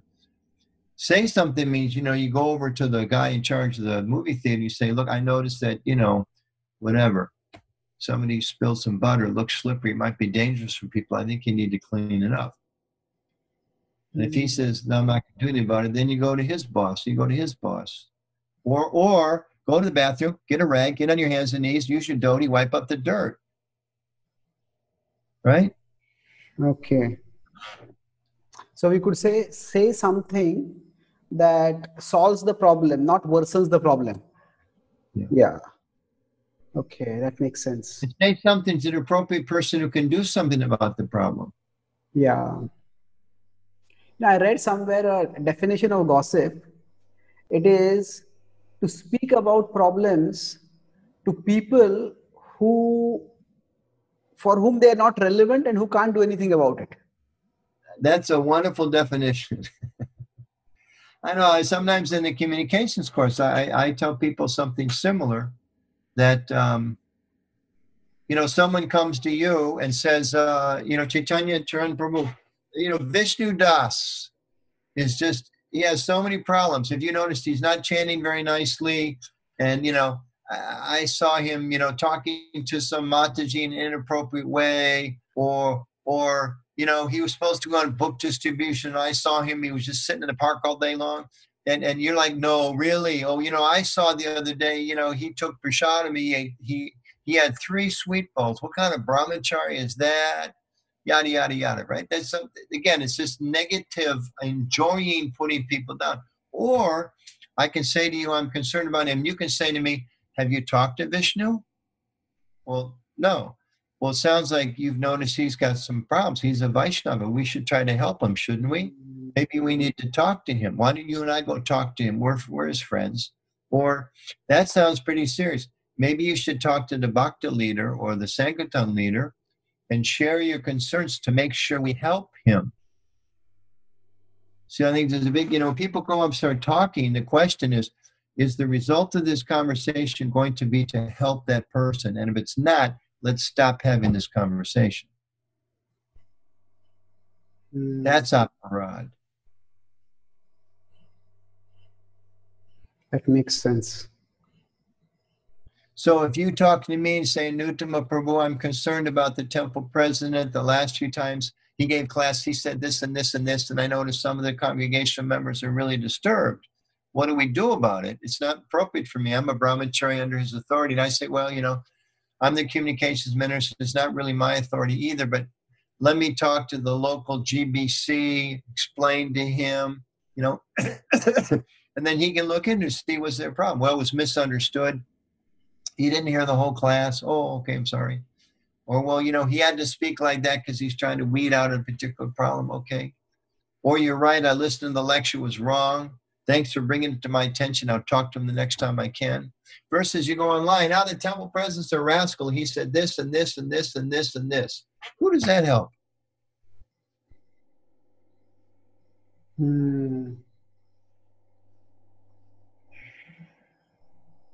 Yeah, I remember when I read the Daksha Prajapati pastime, that at that time, when Shiva is insulted, Shiva is there and he's not offered proper respect by Daksha. So it is that the followers of Shiva, for them, it's their guru being offended.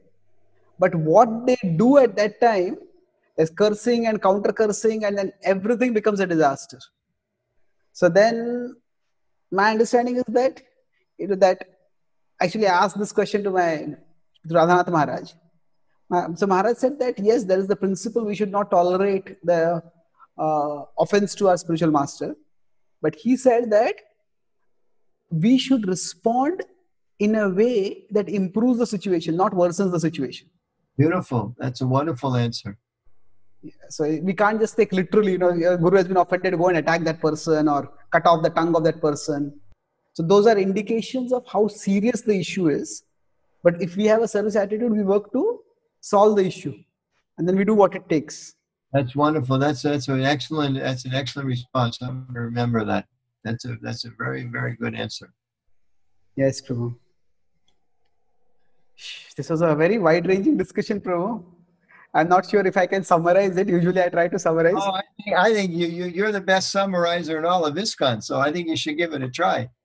Okay, let's try. So we started by discussing about, maybe if I wanted to title this talk, it would be something like how ISKCON outgrew cultish perceptions or perceptions of being a cult. So then we started by talking why we were thought of as a cult, because at that time there was a youth rebellion and parents were suspicious. Then there were all kinds of spiritual teachers coming and exploiting the situation. Then we ourselves were insensitive and fanatical as devotees. Some of our leaders made mistakes, and there is also the big difference between our culture and the mainstream culture, and also we were quite cloistered. So then you started by talking about how we need to, or you mentioned that we need to connect with people at a human level, which say devotees did not do while talking with their parents, something like that. There's a material spiritual differences there, spiritual and material, but we can't forget the human connection. And then I think the whole story, one underlying thread of the story was that how you developed a human connection with people who were against us. And so you give several examples of how Srila Prabhupada was doing that. So Prabhupada helped the landowner carry the trash of other neighbors also. And Prabhupada said, treat him like a father. And so the idea that when these cultish people came, there was a certain amount of vulnerability on both sides, which is admitted. And that's how slowly the discussion started happening. And also you mentioned the New York Times article. So the person said that the issue is out there and you have to address it. And then rather than blaming them for giving us a bad name, you took it that you have to fix it.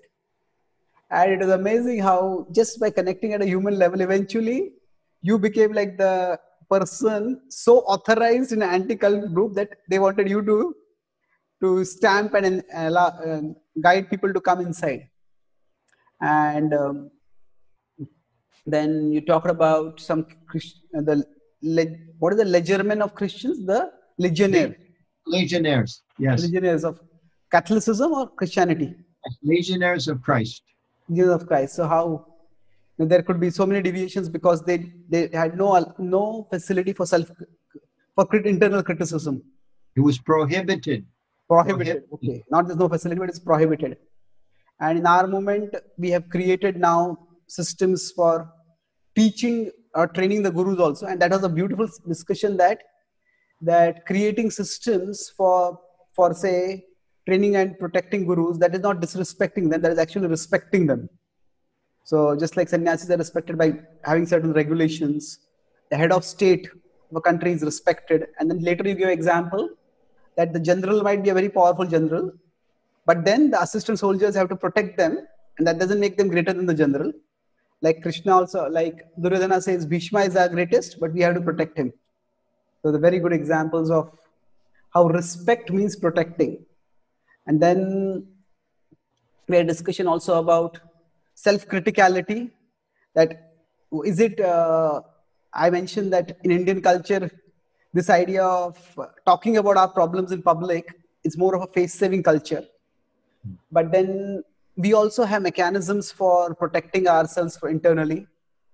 And in our tradition, we have that. So the idea is that there is danger on the spiritual path. And rather than being afraid to admit that we were burnt, it is more important that we help others not get burnt. So we do, whether it is within our organization, the other devotees, or with other organizations. So there's a bigger purpose of protecting each other rather than simply protecting our face. And in some circles, that candor, that we made mistakes and now we are coming forward to say what we learned, that will actually attract thoughtful people. Rather than, and then toward the end, I think when you talk about the Chicago conference where you got entry and then you got the anti-cult bodies also come in. So we discussed about our provision of Vaishnava, our caution against Vaishnava Aparadh. It is not like a self-protection to prevent criticism.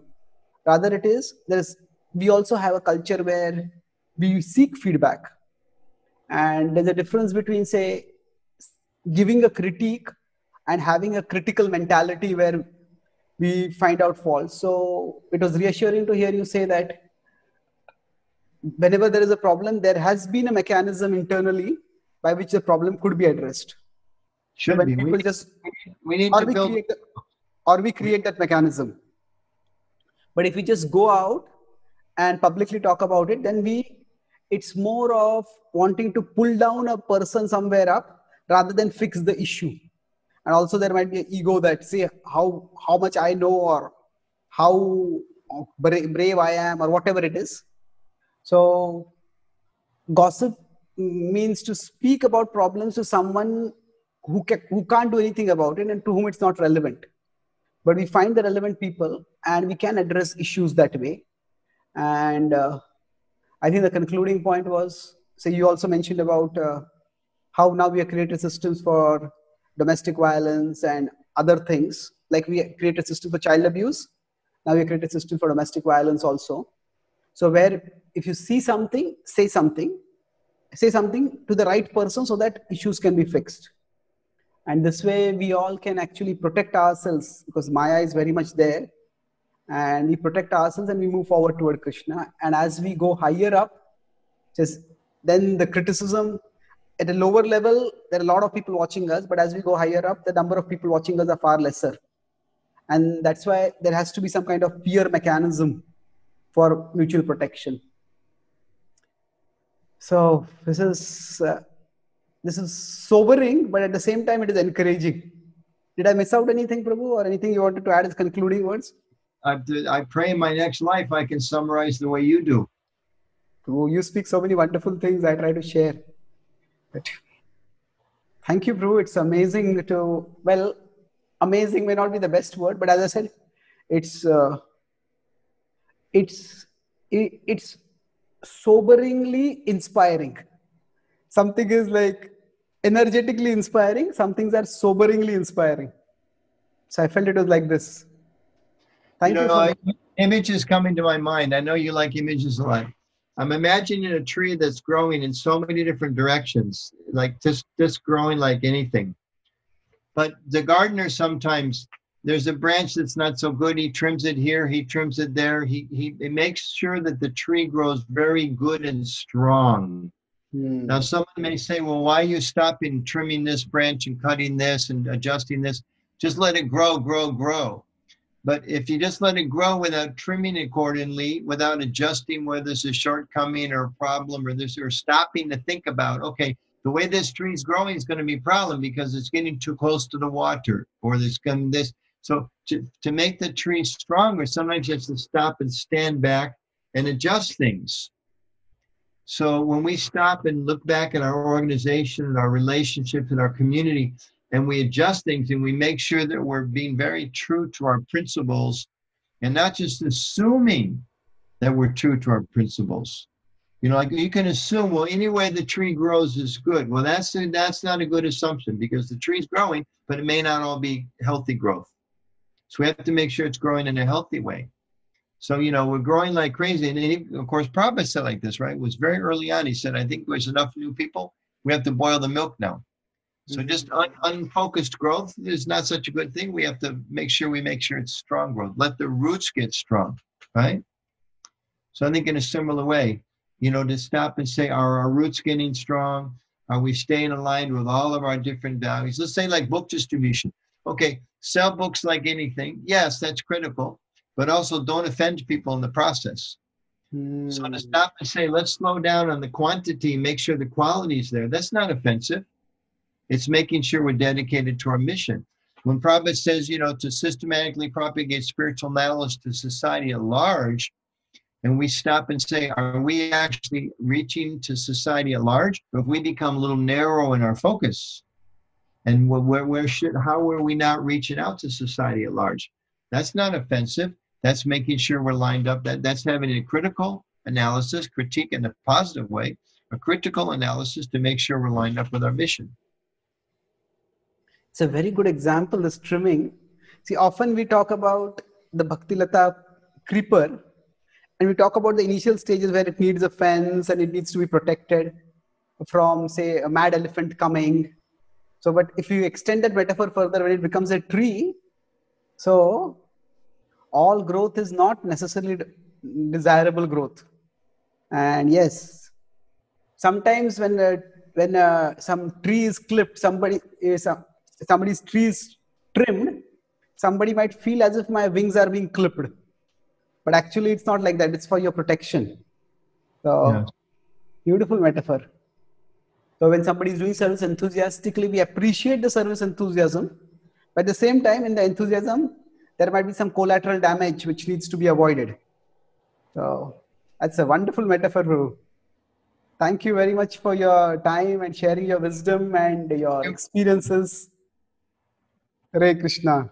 Thank you, Prabhu. Jai Srila Prabhupada. Jai Srila Prabhupada. Thank you.